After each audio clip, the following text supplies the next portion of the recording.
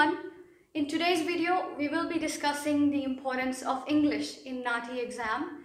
As we've seen from our experience that a lot of the students, they seem to miss this very crucial element of this exam, which is English. Because when they're booking their test, they select their own language, which is Punjabi or Hindi, and then they think that if we prepare enough vocabulary of Hindi or Punjabi or their other language, we will be able to clear the test easily. But let me tell you that English is the backbone of this exam.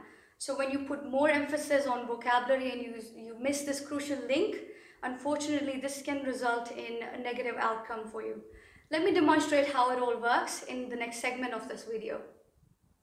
So as you all must know that a dialogue in a NAATI CCL exam is made up of 290 to 310 words, which are then equally divided between English and language other than English.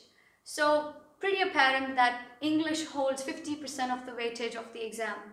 Whereas what we've seen that most of the students, they put 100% of their efforts in language other than English. Although they're native speakers, they still seem to think that they need to improve their Punjabi, their Hindi, and they need to keep working on the vocabulary, and they completely take English out of the picture. Now, it's not completely their fault because they are being misled by so many of the people around them that if you prepare vocabulary, you will be able to pass this exam.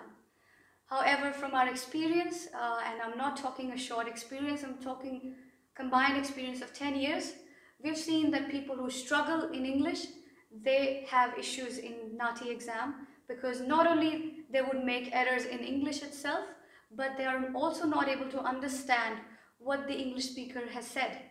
And especially when it's an Australian accent, they struggle to understand whatever the English speaker is talking about. Let's talk about some facts now. 99% of the students who would have failed their NAATI exam, they would have received codes such as major distortions and major omissions. These sort of errors students usually make when they're translating from English to language other than English, which means that they were not able to comprehend whatever the English speaker had said. Now, when it comes to Punjabi students, I can guarantee that most of them would have received some codes like this in their result. Grammatical errors and incorrect sentence structure are the most prominent codes that are seen in the results of NAATI Punjabi students, especially because they're not able to form proper sentences in English and they also have grammatical errors. Now let me tell you one thing here.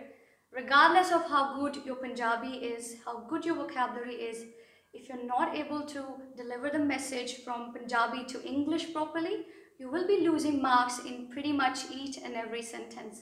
So there is no way that you can pass your test if you're not able to deliver your message in English properly. And what we've also seen that when students come to us for their trial class and if they receive a negative feedback in English, they seem to be disappointed and they kind of don't like it when their English is picked up. If what they want to hear is, oh, your Punjabi is not so good. And they feel proud in that, unfortunately. So we have good results. We basically have highest results in Australia when it comes to Punjabi and Hindi. The reason behind that is because we won't give you any false hopes. We would find out what your shortcomings are and we would guide you on those lines. So if you would like to clear your test, book in for a trial class. You can see the difference yourself. I know truth sometimes is very bitter, but it is beneficial for you. Thank you for watching. See you again.